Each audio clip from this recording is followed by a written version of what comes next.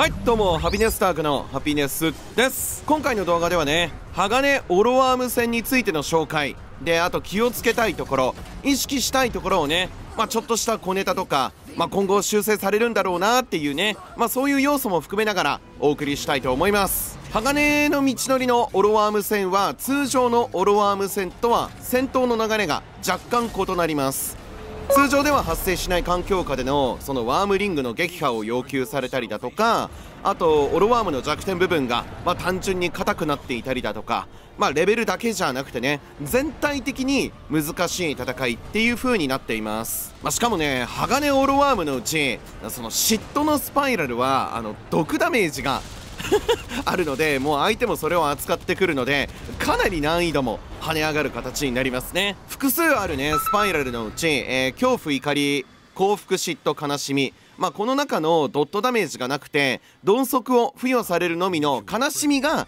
個人的におすすめかなと思います。結構ダメージはでかいんだけどね。ちなみにね、通常のオロワーム戦、倒し方とか、そういった内容についてはこちらの動画で触れていますので、ぜひね、合わせて確認してみてください。鋼オロワーム戦に突入すると、通常と同様にね、まずケースに乗ってオロワームへ接近することになります。通常は張り付いてでジャンプ張り付きを繰り返して頭をね目指して転移していくだけなんですけど、鋼のオロワームではギミックがね追加されていて、体についてるリングをね、決められた方向へ全部揃える必要があります。揃える方向はリングのね状況を見ながら判断していくといいと思います。でリングを揃えたら通常通り頭に向かって転移してっていう形ですね。で通常と比較すると転移してねいられる時間は結構短くなってます。だから素早く行動して決戦へのポイントへねガーッとねもう急いで進む必要があるという感じです。ちなみに時間切れになると、再度ねまたそのオロワームからポーンっつって弾かれるので、再度こう張り付いて、リングを揃えて転移してっていう流れを行う必要があるんですけど、なんか口から吐き出して撃破するポイントありますよね。あれは復活したりはしないので、再度転移する形になっても、すぐに決戦のポイントへまっすぐ向かうことが可能だったりしますね。だからそんなにめちゃくちゃシビアってほどでもないかな、この流れは。決戦に移行したらね、通常通り最初はオロワームのリングをね攻撃して破壊します。召喚されるアークガンとか使って破壊を狙っていくわけなんですけど、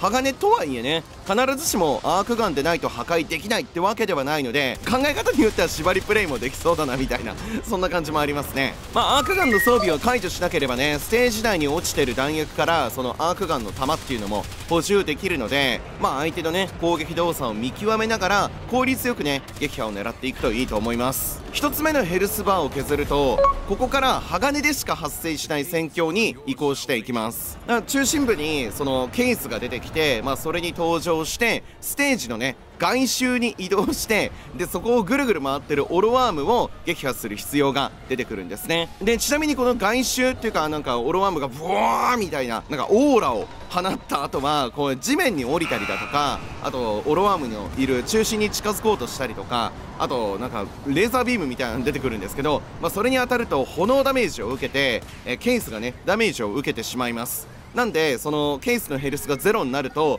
強制的にね落下させられて、今度はもうフレーム本体に炎ダメージが入ることになっちゃうので、場合によってはもうダウンすることになるんですね。ちなみにこれは修正案件だと思うんだけど、レベナントみたいにね2番でダメージ無効を起こせるフレームは落ちてしまっても死亡することがないです。これはバグだと思うんだけどね。さすがにずるすぎるから、これなんか知らないけど、そのレベナントの仕様として2番貼られてると、そのヘルスは2で止まってその0になることはないんだよね、どんな状況でも。なぜか2番にダメージが入らずにずっとその場にいられるみたいな状況が発生するんだけど、これは多分バグなので、しかもずるすぎるからこれではさすがに俺はクリアはしてないんだけど、こっから思ったのは、じゃあ例えばそのティターニアみたいなねその空を飛べるフレームで行った時、エネルギー管理は必要になるんだけど、これ空中にいながらでオロワームの破壊とか狙うとどうなるんだろう、ケースはいらないのかなとか、ちょっとまだティタニアが回ってきてないので今度試そうかなと思うんですけど、フレームによってこの環境下はいろいろできるのかなみたいなのがちょっと気になりますね。でワームリングを撃破後ね、中央に戻ることになって、でまたオロワームのリングを破壊する戦闘に移行します。2つ目のねリングを破壊後はダクス兵とワームリングが出現して、でワームリングを何体か倒してくださいっていう風に要求されるんですね。ワームリングはそのアークガンで撃ち落とすことができるので、その武器を切り替えずにね、リングを破壊した後武器を切り替えず、外周にある弾を補給しながら戦えば、ワームリングとかその辺のダクセイも、比較的に、安定して撃破することができますね。ちなみにヘルミンスのねエナージャイドミニューションズ弾薬消費効率 75%、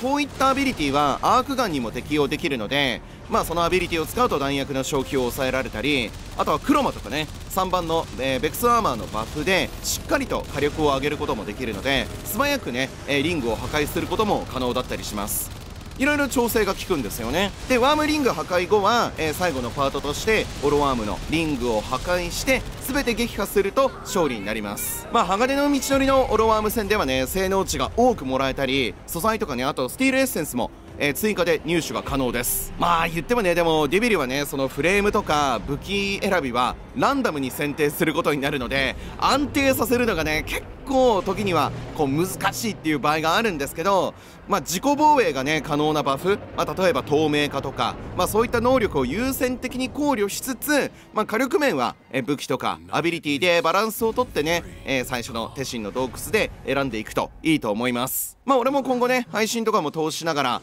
引き続き鋼オロワームにも挑戦していこうと思いますので、そのタイミングが合えばね配信を通して一緒にね鋼オロワームも撃破しまくってコンテンツを充実させていきたいなと思います。こうしたね情報系動画も、のんびりとプレイしながらね発信していこうと思っていますので、動画がね公開された際に最新のね動画がチェックできるようにチャンネル登録とか通知の設定を行っていただければと思います。情報シェアとかね感想のコメントもお待ちしております。それではお送りしたのはハピネスダークのハピネスでした。またね、バイバイ。